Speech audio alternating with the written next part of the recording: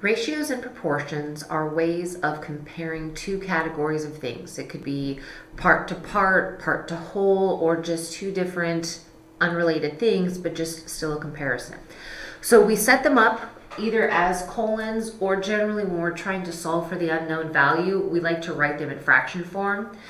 So if our baseline is 2 to 3, and then we have 8 to something, we can set this up as a fraction 2 over 3 and 8 over x.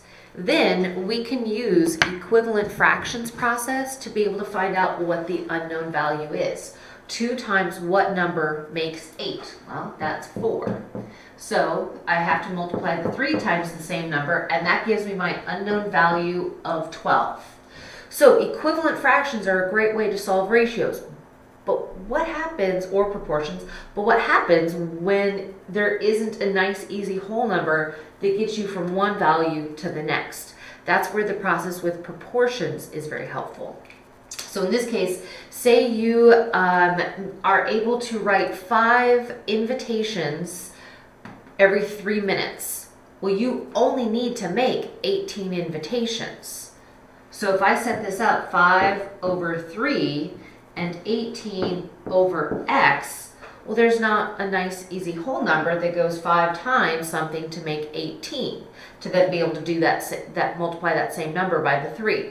So we have a couple different options. One is using the proportional method, which means we cross multiply the numbers adjacent to each other. So if I go 18 times 3, I had done this earlier, I gotta do it again, 18 times 3, we get 54. Then what we do is we take our remaining value and we divide that 54 by that value, because actually what we have here is, if I cross multiply here, these two cross multiplied values need to be equal to each other. So 5 times some number is 5x. So how do I get 5 off of the x? I divide it from both sides so that I can have x by itself, and then I can find out 54 divided by 5 gives me 10.8. So to make 18 invitations, it's going to take me 10.8 minutes. So that's one method to be able to figure out what our unknown value is. What I could also do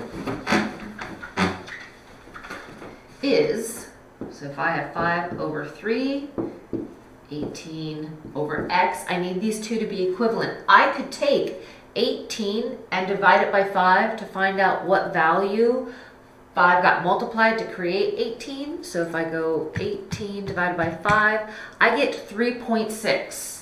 So 5 got multiplied by 3.6 to make 18. I would then need to multiply 3 by 3.6. And guess what? It gets me 10.8. So it can work in this method as well. You just have to find out what 5 got multiplied by to get here.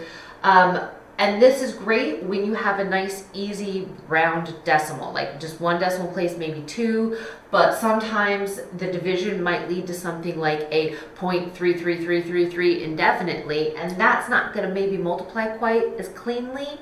So going ahead and doing the cross-multiplying proportional method, where you multiply the two numbers across from each other and then divide by the remaining number that's by itself, that also can get you that x value. So that's 2 ways to be able to solve for proportions.